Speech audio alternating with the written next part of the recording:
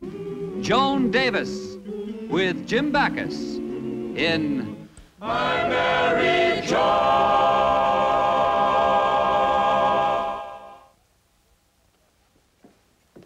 Man, oh man, what a dinner that Helen Cavanaugh made. What a cook she is. I can still taste those barbecued spare ribs. You can still taste them, and you call that good cooking? And that barbecue sauce, what flavor, nectar, so tasty.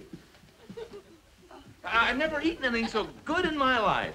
You know, Joni, that Helen is a genius when it comes to cooking. Honestly, Brad, I don't know what you're raving about. Helen is just an average cook, and I thought it was a pretty ordinary dinner. Oh, come on, Joan. It was a wonderful dinner. Everybody came back for extra helpings. They were just being polite. Yeah, I was so polite I thought I'd burst. Do you think Helen's a better cook than I am? No, of course not. I mean, you don't think that Helen's spare ribs are better than my Hungarian goulash? Perish the thought, not even close. I wonder how she gets that crunchy outside on those barbecue ribs. Oh, boy. What a lucky guy that George Cavanaugh is. If Helen makes meals like that for him, he's going to be fat as a blimp. But it'll be worth it. Huh? I've had all I can stand. Now, Joni. Honestly, ever since we left Helen's house, all the way home in the car, all you've talked about is what a good cook Helen is, what a delicious dinner it was, what a lucky man her husband is. Well, if you think so much of Helen Cavanaugh, why didn't you marry her instead of me? Oh, don't be foolish. I didn't even know Helen when we were married. So now you tell me I was second choice. I didn't say that. Honey, come on, let's change the subject. All right. Say, it was a wonderful movie we saw last night. Real thriller. Yeah, but I don't think the boy Roger should have gone to jail. Well, how else could it have ended? Well, he could have mailed the money back to the bank and escaped to Mexico. No matter where he went, the police would have smoked him out and grilled him. Smoked and grilled. There you go, thinking of Helen's spare ribs again. I didn't say a word about Helen. You didn't have to. Your mind was wide open, and I didn't like what I saw. Oh, don't be absurd. Just because I praised Helen's cooking didn't... Now, don't think that I'm the least bit jealous, Brad, because anybody can make a barbecue. And as long as you're so crazy about a barbecue, I'll have one built in the backyard. Okay. Don't try to stop me, and remember, Helen's cost $300. It'd be well worth the money. I knew the money would bother you, but I'm going to have it built anyway. Right, it's just what we need. I knew that, but... What? It's a wonderful idea. Oh. There's no reason we can't have delicious barbecues, too. You're darn right there isn't. All you have to do is ask Helen for a recipe. I'd rather die.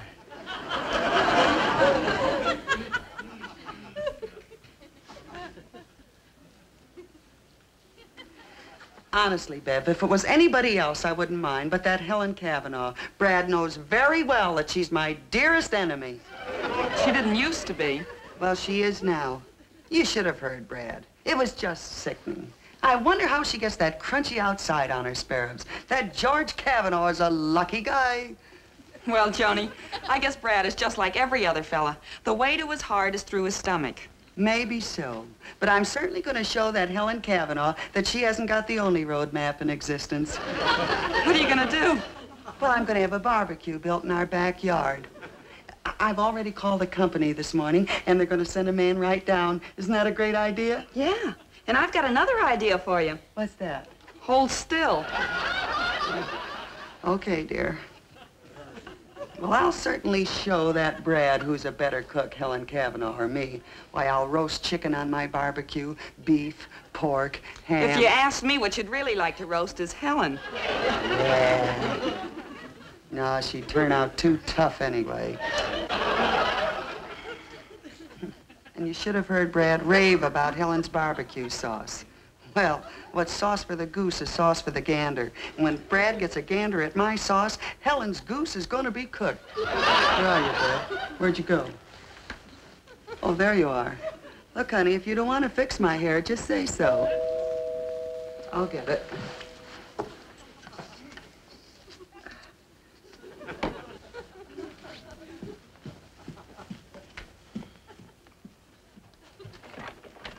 How do you do? I'm from the Bildwell Barbecue Company. Oh, yes. Won't you come in? Thank you. Would you please tell your mother I'm here? I'm my mother. I mean, I'm the lady of the house. No. Yes. Well, you certainly fooled me. Oh, well, that's all right. It's a perfectly natural mistake. Nice man. Won't you sit down? Thank you. Now about this barbecue you want built. We have special features on ours which makes it impossible to cook a bad meal. Now, that's just the model that I want. Naturally, you'll want our deluxe model with the automatic grill. Now, here's a beautiful picture of it. Oh, that is nice. And we have a very attractive offer, only $415. $415? Oh, it's cheap for the peace of mind you'll get. Regardless of your cooking skill, you'll be able to turn out superb meals to be the envy of all your friends. It'll make your husband positively rave about your cooking. He will? Yes. Then that's exactly the model that I want. Good. Say, I'd like to make my husband a barbecue dinner as soon as possible. Could it be built by Friday? Friday? Oh, no, that's impossible. This is our busy season. You'll have to wait 2 months. 2 months? Yeah. Oh, I'm sorry. I'm afraid I'll have to try another company. Well, they're all busy at this time of the year. I advise you to wait 2 months for us because we guarantee our barbecues forever. Forever? I tell you what, why don't you build it for me now, and I'll let you take 2 months off the guarantee.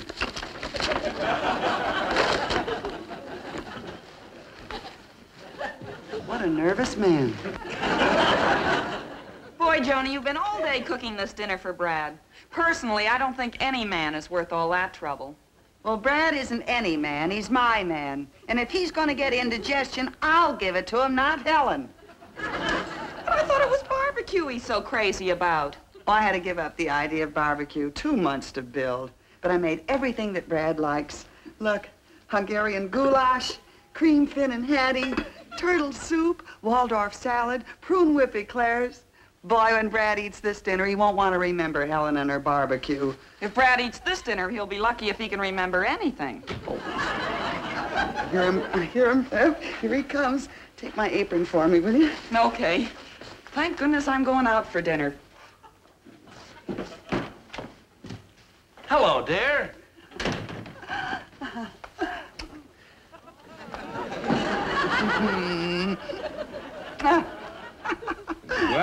Well, hello. Hello, darling. Am I ever glad to see you? Well, honey, I've only been gone 6 hours. Say, what's this? We having company for dinner? No, honey, just you and me alone, like when we were first married. Oh, yes, dear, I remember. Look, dear. Oh, turtle soup. Cream fin and hattie. Oh, Hungarian goulash. Uh-huh. You see, everything I used to make for you on Oak Street in Chicago. Oh, yes, the first year we were married. All right, dear, we're back on Oak Street. Brad, you forgot something you used to do on Oak Street. Yes, sorry, darling. There we are.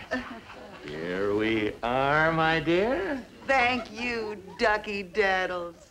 Well, that part of the first year we can forget. Well, I'll get it. Hello, Joan. Helen Cavanaugh. Oh, well, really, Helen, Oh, Helen! Come in. Come in. Oh, say, did I tell you how much we enjoyed your dinner last night? Again and again. That's all right. I don't mind hearing it. I know.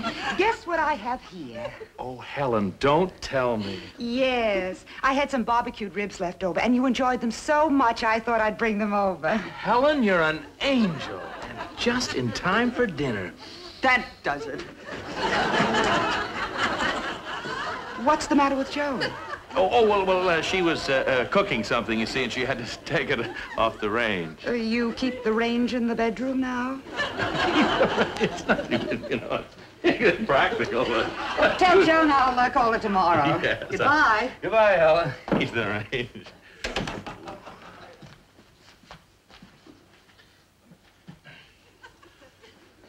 Brad, if you take one bite of that, I'm leaving you.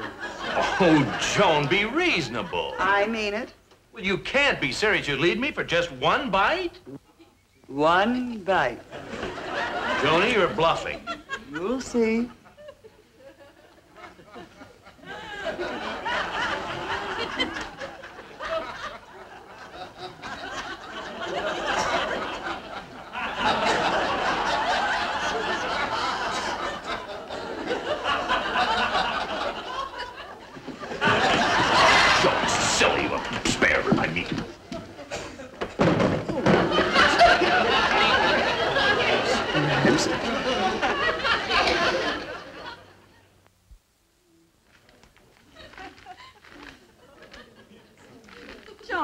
never be able to build this barbecue.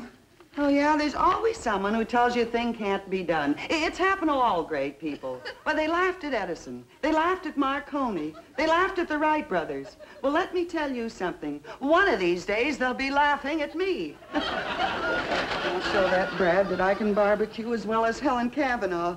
Read the directions to me, will you, dear? Okay. First, cementing the mortar. For best results in cementing the bricks together, the mortar should be mixed in the following proportions. Okay, you list them, I'll mix them. 3 parts gravel. 3 parts gravel, huh? Parts gravel.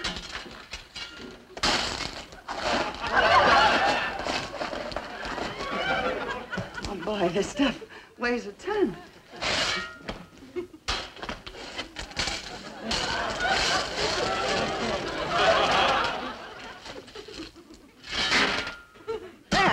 What do you say we break for lunch now? Lunch? Oh, I was only kidding, honey. We're going to keep going till we get this thing finished. 3 parts gravel, huh?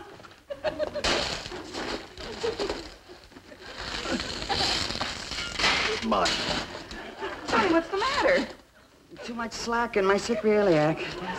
Why don't you wait the 2 months and let the barbecue companies build this thing? Nothing doing. I know it's a lot of work, honey, but just think. One day soon I'll be making my first barbecue dinner, and Brad will take a big plate full of the meat I prepared with my special barbecue sauce, and he'll gaze at me fondly and say, This is the worst-looking mess I ever saw. Oh, hi, Brad. We just started to work on the barbecue. Look, will you take my advice and forget it? Forget it. Believe me, you're just going to make a mess out of it. Now, how can you say that, dear? I'm very handy at this sort of thing. But don't you remember the time that the plaster fell out of our bedroom ceiling? Well, it was I who put that big patch up there. Remember? How can I forget? It was my head your big patch fell on, remember? Now, honey, will you take this stuff back to the builders and let's wait for an expert to do this? Oh. No, Junie, I insist. Well, okay, honey, if that's the way you feel about it. Well, I do, and any time that we want barbecued food, I'm sure that Helen Cavanaugh will ask us over. That's all, brother. Now, wait a minute, Joni. You have to admit that Helen has a natural talent for barbecuing.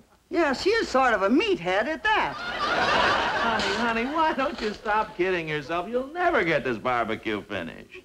Brad, not only will you eat those words, but you'll eat them barbecued. And from my barbecue pit tomorrow. Now, Joan. And I insist that you invite Helen Cavanaugh. Oh, I insist.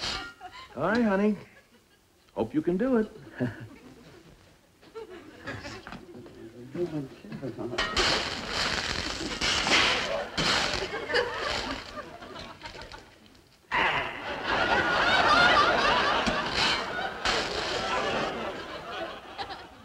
Well, there she is, all finished. And we followed the directions exactly. Mm-hmm. We used the right amount of bricks, and we put them just where the plan said. I can't understand it. Yeah, it looks terrible, Joan. Oh, you're telling me. Of course, it doesn't look so bad if you stand like this. Oh, I'm afraid we'll have to do the whole thing over again. Now, either that or find a butcher who sells tilted hamburgers. It's no use, Bev. We got to start all over again and build a new one.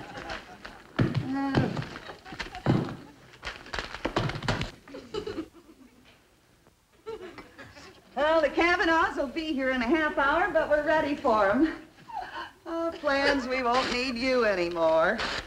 We sure worked hard, but it was worth it. Didn't it come out great? Uh-huh. You're a doll, you great big handsome barbecue, you. My little... Must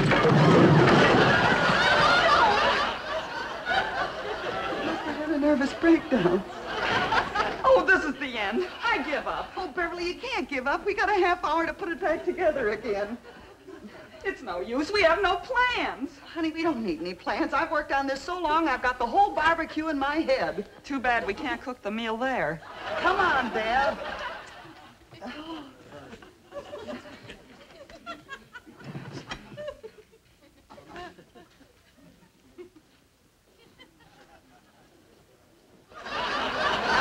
doesn't look right. Let's wear it down, start again. Give me a boost.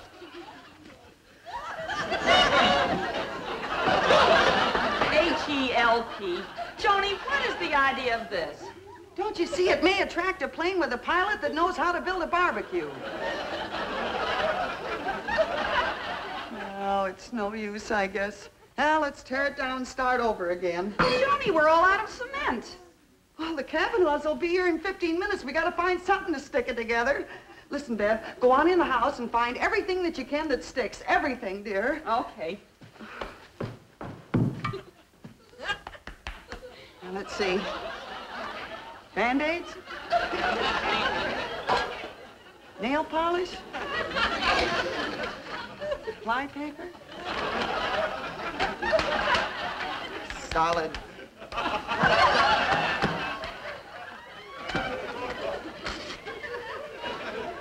Airmail stamps?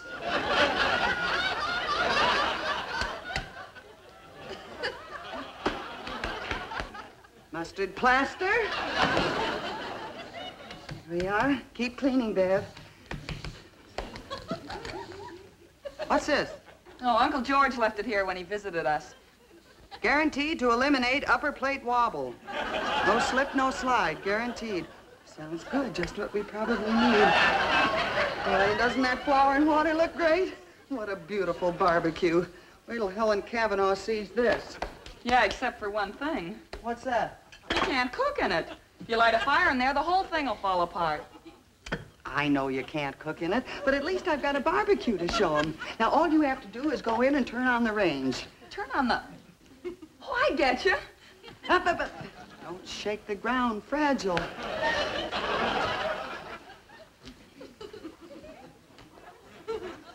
Oh, there you are, darling. Hello, darling. Hi there, Joan. Hello, George. Say, this certainly is a beautiful barbecue.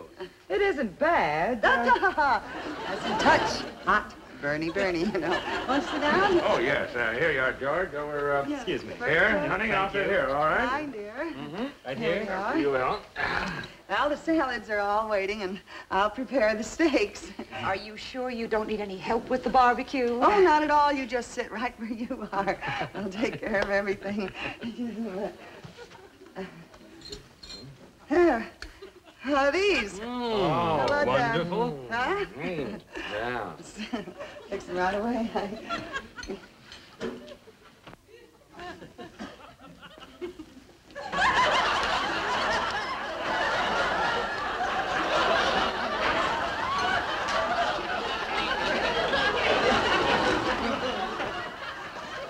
That one's on the house. Well, everything's coming along just fine. Strange. I don't see any smoke coming from the barbecue. Smoke? Oh, smoke. Well, I guess I better stir it up a little bit. It doesn't.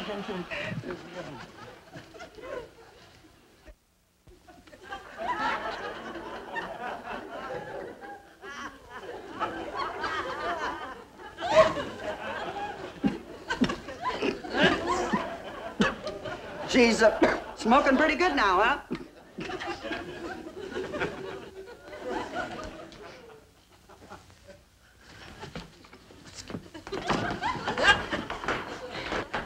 Here, hold this. Line of communication. I'll contact you later.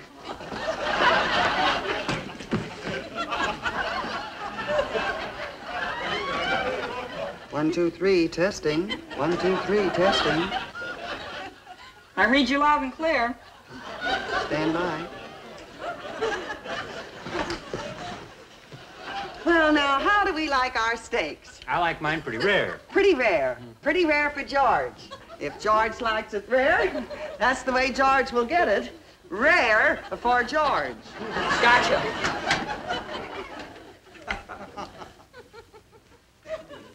Easy on the garlic.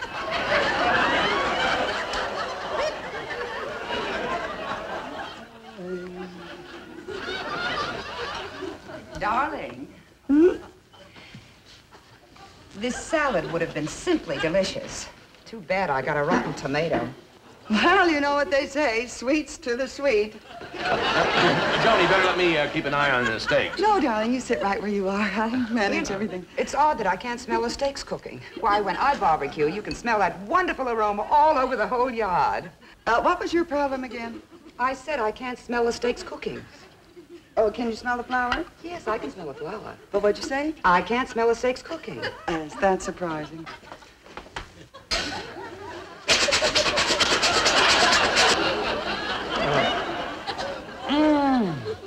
That smells wonderful. Oh, say, I love that charcoal aroma. Oh, yes, it's all in knowing how. Say, I like my steak pretty rare. Maybe I can help you get it? Oh, no, George. Stay where you are. I'll get it.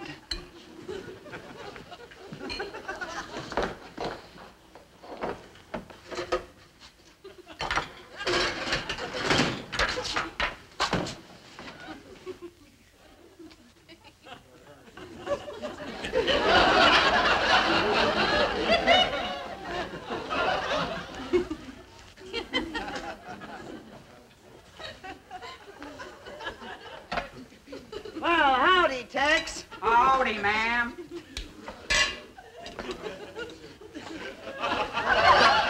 He may look short, but he's awfully tall in the saddle. There you are, George. That looks wonderful. May I get my own, please? I like mine cooked a certain way, and... No, I'm doing the barbecue, and you just tell me how you like it, that's all. Well, I like my meat seared on the outside, rare on the inside, lean in the center, and just a dash of fat on the edges. Do you have any preference to the name of the cow it came from? Don't worry. Now, that's seared on the outside, rare on the inside, lean in the center, and just a dash of fat around the edges. Burn one.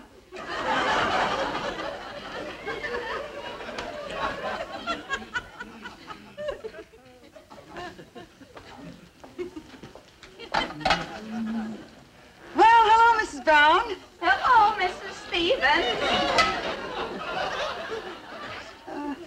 What a character, likes to walk around on her knees.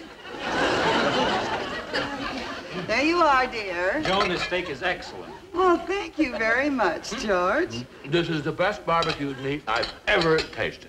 Bradley, you've eaten my barbecued meat, haven't you? Oh, well, that's good, too, but this is just great. That charcoal flavor, that woody aroma. Joni, you really did it. Oh, it was nothing. Yours ought to be along in a second, Helen.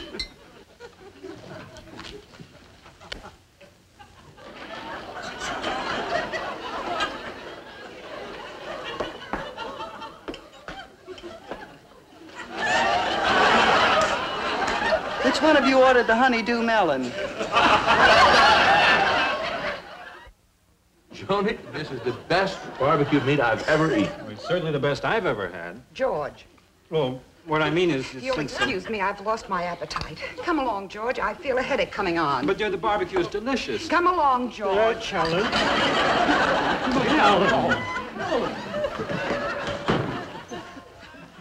Don't worry about Helen Cavanaugh, dear. No wonder she's jealous. What a great barbecue. What a difference in cooking. It had that special tang, you know, that certain something. Well, Brad, I think I ought to tell you a story here. Yes, what is it, dear? Well, it's about the barbecue. You see. Yeah. Well, Beverly and I, we were building the barbecue. Just a moment, will you, dear? Yes. And Beverly, another steak, and this time, don't cook it so long. What were you saying, dear? Brad, you dog, you knew it all along? Brad, you always do that. Oh, honey. What's the matter, dear? Water. Water? Water? Oh, I'll get some right away. I'll get some water for you right away, dear. Because water's the only thing that's good for that when he's coughing. So let's have lots of water for Brad. I'll get some in the kitchen.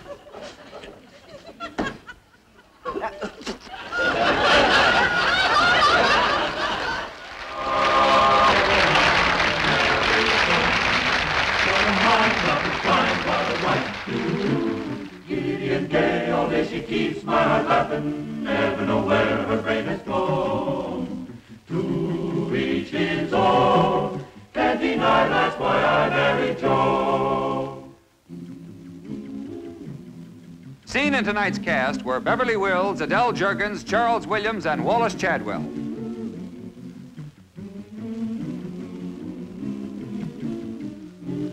I Married Joan, starring Joan Davis. I married Joan.